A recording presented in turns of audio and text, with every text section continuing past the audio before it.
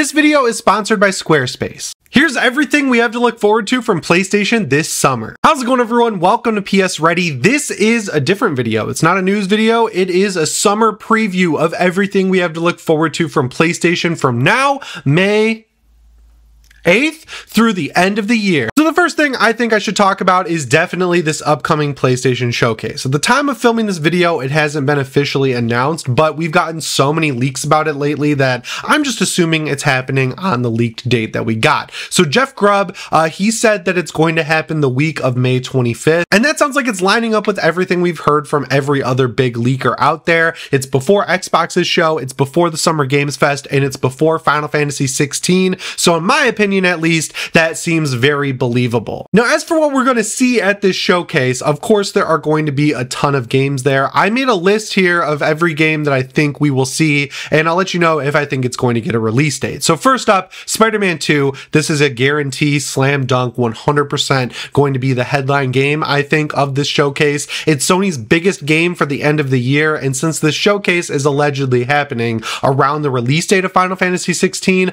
I think all we'll probably get for that game would be like a launch trailer or something like that, you know, like a new trailer or like a new DLC announcement, something kind of small that just says, hey, this game's about to come out or will be out if this does happen after May 25th, and you should be excited for it or go check it out. So with that being said, Spider-Man is the biggest game to come out this year from Sony regardless. So yeah, I think this is going to get a huge gameplay reveal. We'll learn if it has co-op, we'll learn more about the story, we'll get more than just a trailer, I think. On top of that, I think we'll also get some plates for the console, a new DualSense announcement, something related to Spider-Man 2 outside of just the game, because I feel like because it's a Marvel game, because it's a sequel to one of Sony's biggest and best-selling games ever, they're really going to hammer the marketing on this one and do their best to get people as excited as possible to play Spider-Man 2. I also think it's a slam dunk guarantee that we'll get a release date for this game, just knowing that it's coming out later in the year and we've heard nothing from it, them coming out and saying, look, here's the gameplay, here's the story setup, here's everything new in the new version of Manhattan this will probably take place in. Get excited for it. It's coming out in September because I think it's probably going to come out around the same time as the original Spider-Man did. The next game that I think we'll hear a lot more about is Silent Hill 2, the remake from Bloober Team. I know Silent Hill fans are like not into this for some reason since they'll never be happy. The more I see Silent Hill fans talk about Silent Hill, I think they're fans of not liking Silent Hill more than they are of the actual franchise.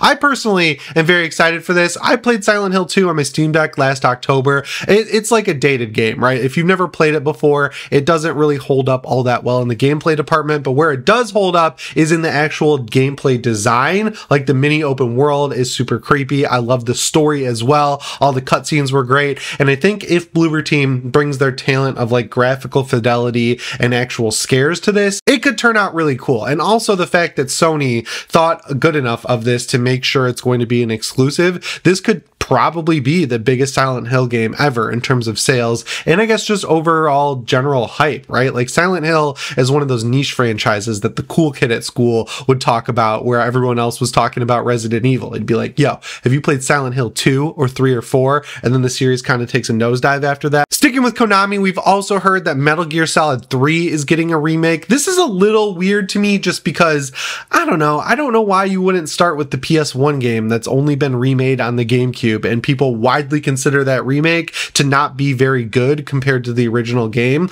Metal Gear Solid 1 is awesome, and I feel like it's the perfect time to kind of go back to where it all started. It's been so long since the original Metal Gear Solid came out, so yeah, I would really like to see a remake of that. I see the logic in remaking 3 because chronologically, I think that's the earliest one in the series. Like, you've got Big Boss in that game back in the Cold War, and then it works its way up to Metal Gear Solid 1, 2, and then 4, but still, I would like to see the first one before that. I'm not going to complain though. Metal Gear Solid 3 is my second favorite in the franchise. My number one favorite is definitely Peace Walker, which is a direct sequel to Metal Gear Solid 3, and ironically, I liked it more after I beat Metal Gear Solid 3 because of the fact that it's a direct sequel. But once I beat Metal Gear Solid 3 and then I went to Peace Walker, I was like, this is my favorite Metal Gear Solid game. And then finally, sticking with Konami, the other rumor about them that we're hearing is that there's going to be a new Castlevania game announced. Now this I am really curious about because I don't know if it's going to go 3D and be more like the new God of War or pretty much every other Sony game, or if it's going to be pixel art, a 2D game like the old Castlevania style games. Now there is one game series that's really getting me excited about the thought of a 3D Castlevania coming out, and that's Jedi Survivor, right? Like you've got the melee combat, you got the force powers, but the way the levels are designed is it's set up like a Metroidvania, right? You unlock shortcuts, you unlock powers that let you unlock different areas of every world in that game that you can come back to later on when you've got those powers. That is like classic Castlevania. That's how they all worked back in the day. So yeah, you have an example right there of a really good formula to follow for a new Castlevania game. I'm also curious who would be working on it. I remember when God of War Ragnarok came out, Sony Santa Monica, the director of God of War Ragnarok, was like, that's his dream game. He would love to remake Castlevania Symphony of the Night, and I feel like that's the perfect like marriage of a franchise with a developer right there. I think it's kind of like too good to be true, especially since like God of War Ragnarok kind of took up the whole studio's time. We've got the Konami triple threat right there that I think we're definitely going to see at this showcase because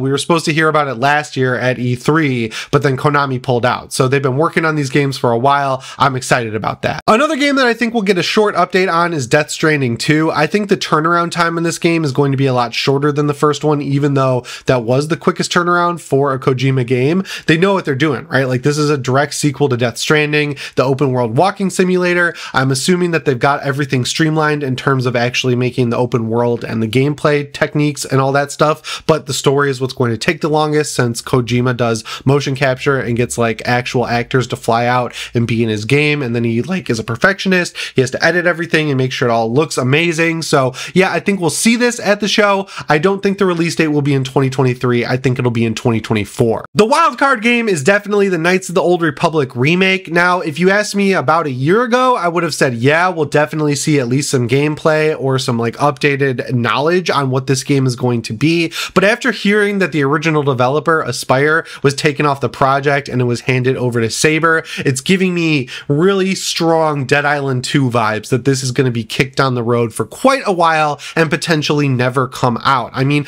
I get why Sony would want to buy exclusivity on this because KOTOR is like one of the best, most well-remembered Star Wars games ever. But yeah, I think they know they need to get it right. I'm also kind of 50-50 on seeing Ghost of Tsushima 2. The one thing I always hear about Sucker Punch is that they're a lot smaller than people think, which, you know, makes a lot of sense when you consider the games that they made before Ghost of Tsushima, but I'm assuming they've hired up a lot since that game came out, since it was such a massive release for Sony. A lot of people actually listed it as their game of the year that year, so you can kind of see why people are excited for Ghost of Tsushima 2. If we don't get a release date or an announcement for that, I would guess we might see a trailer for the movie and or get a PC release date for that game because Sony's been working on that for a really long time. But I'm mostly like 60-40, maybe 50-50 on whether or not we'll see Ghost of Tsushima 2 announced. Factions 2 better get a reveal at this. Look, last year we got the announcement that this is happening. All we've seen from Factions 2 is concept art, and it's kind of getting to the point where it's like, Naughty Dog, you gotta get off the pot here. This was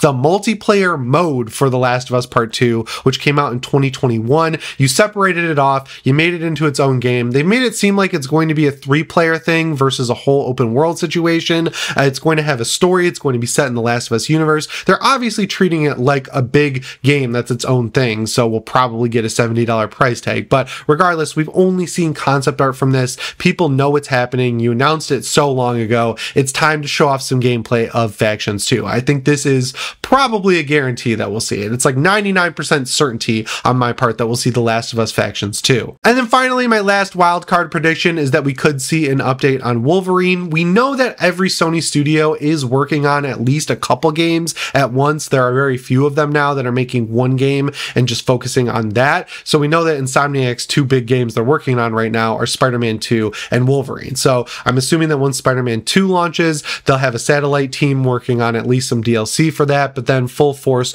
will be pushed onto Wolverine. And now is the time, I think, to announce at least when we can kind of expect to hear more about that game, or maybe even show off some gameplay, because I'm very excited for that. It's going to be gory. They said it's going to be an M-rated game. That's what I want from and Wolverine, and I know what we're getting with Spider-Man, right? We're getting a Miles and Peter team-up game. Venom's going to be in it. I'm sure it'll be like a 10 out of 10. Whereas with Wolverine, I'm just excited to hear more about that game. So yeah, there are definitely some big games that we know about coming to this showcase. I really hope there are a lot of games we don't know about as well. I want to see some new announcements so we don't just focus on the stuff we already know about that's coming in the near future. The other thing I think we can expect this summer is a whole bunch of hardware announcements. We know the PS5 is slated to come out later this year. Developers have had it in their hands for a while, and the reason for that is that it's not really a huge departure from the current PS5, right? Like the only key difference is that it's going to have a detachable disk drive. What we've heard from Tom Henderson and other leakers is that if you put these side by side, right? Like you take the launch PS5, which is the current PS5, and put it next to the new PS5, the only hardware difference is going to be a little USB cord sticking out of the back of the side plate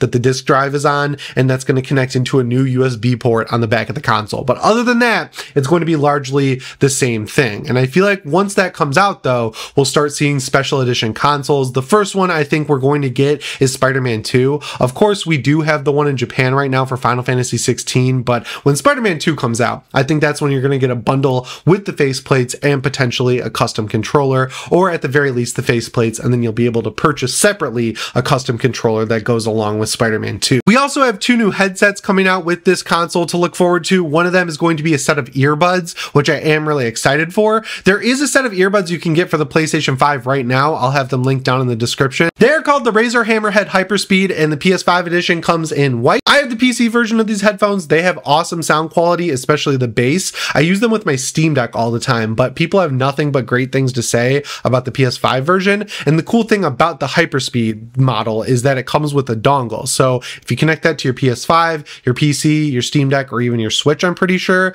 you'll be able to use these with no latency, which is the biggest problem with Bluetooth headphones. So Sony is apparently taking Razer on with those. And then just like with the PS4 generation, we're going to get an updated version of the Pulse Wireless 3D headset. So yeah, things are looking really good there with accessories for this new PS5. And then we also have the Sony Q-Lite to look forward to, which like, look, I don't know. I'm just not super stoked on this idea at all. I don't really like cloud streaming games. I've talked about it here on the channel before, and this is taking it one step further. Not only is it not going to be able to play games natively on the device, but it's not even going to be trying to stream games from the PlayStation Plus cloud. It's going to be streaming games from your console. So not only do you need to have good Wi-Fi at your house where your console is plugged in, you also need to have good Wi-Fi or cellular connection where you're at. Now, obviously, the use case for this would probably be being in your house. It's basically like a wireless Wii U where you only have the one screen there. So if someone else is using the TV, you can stream your PS5 games to your handheld. But you can do this with so many other devices right now, whether it's your cell phone, your Steam Deck, your Logitech G Cloud, whatever it is that you have. I mean, even your iPad or your laptop can stream PS5 games to it from your actual console already. I'd much prefer Sony maybe kill off PSVR2 and go back to focusing on handhelds. I don't know why the Vita's failure made them just totally give up on handhelds, but I think that was a huge mistake, especially with the success of stuff like the Switch, the Steam Deck, and now the upcoming ROG Ally. People want to play games on handhelds, and Sony was making some of the best handheld games ever back in the day. So yeah, instead of this Q-Lite or more PSVR2 stuff, I'd say focus less on those and more on a new PlayStation Vita. But I don't think that's in the works, which really sucks. And then finally, the last piece of hardware that could be announced this summer, but I don't really think is going to be, is the PS5 Pro. What we've heard most recently is that it is 100% happening. It's just like not happening anytime soon. First party developers are going to get it within the next couple months, and then third party developers are going to get it once the first party developers give their feedback. So this thing is in active development, but in terms of being announced this summer or even coming out this year, I don't think that's really going to happen. I think this thing is a 2024 or even 2025 scenario that we're looking at with the PS5 Pro. So yeah, recap of the hardware. We've got the PS5 Slim probably coming out later this year. We've got a refreshed slate of accessories for the PlayStation 5 with two new headsets. And then we've got a handheld that does remote play from your PS5 to the handheld called the Q-Lite, and that should be coming out this year. So I think all of that stuff has great odds of being announced at the showcase, except for the PS5 Pro. And then the last thing I think we could also see around the time of the showcase is a software update for the PlayStation 5. There are really only a few features left that people really want with this thing, but they are important features. The first one being a web browser. The PS5 is a great streaming device, so yeah, I'd love to see a web browser. on the PlayStation 5. Of course, the biggest feature people want is themes, because every PlayStation console has had them except for like the PS2 and PS1. Starting with the PS3 and PSP, you could get so many different themes for your console, and it was awesome. So yeah, I'd love to have that on the PlayStation 5, but even if they took the current themes that you get when you put a disc in your PS5 and then it like changes the background and the music and some of the colorways of your console, that would be good enough in my opinion. I'd pay a couple bucks for at least a few of those, especially around some of my favorite games. And then finally, my pie in the sky wish is PS3 emulation for the PlayStation 5. Look, it needs to happen. We know Sony has it ready. They just want to make sure that they have it working with every game before they release it. I don't care what they got to do. That would not only make PS Plus Premium so much more enticing to a lot of people, myself included, it would just be great to revisit some of the best games Sony's ever put out. There are so many great games for the PlayStation 3 that you can't play on the PS5 that would make it awesome just to have that PS Plus Premium subscription so you could play a bunch of PS3 games. Streaming gets the job done, I guess, but I don't think it's really that popular with most people. So that's what you have to look forward to with the PlayStation 5 this summer. Sony's been pretty quiet lately. It seems like they're working on some really big announcements. This really could be the true beginning of next gen for Sony, and I'm here for it. Let me know what you think, or if there's any features or games that you want to see announced that I missed down in the comments below. This video is sponsored by Squarespace. Squarespace is a tool that gives you a beautiful and powerful online platform to create your own amazing website. With Squarespace, you can not only connect with your audience, but you can also generate revenue through gated members-only content. In addition to that, you can manage your members, send them emails, and get audience insights in one simple, easy-to-use program. Squarespace also lets you create a community with a fully integrated commenting system. You can even use their powerful blogging tools to categorize, schedule, and share your posts too. Squarespace also has extensions, which are powerful third-party tools that let you manage inventory, promote products, streamline bookkeeping, reconcile and file sales tax, and ship items. And finally, they also make it simple to display posts from your social media profiles on your own website. If that sounds cool to you, go to squarespace.com for a free trial now. And when you're ready to launch, go to squarespace.com/PSReady to save 10% on your first purchase of a new website or domain. Huge shout out to Squarespace for sponsoring this video.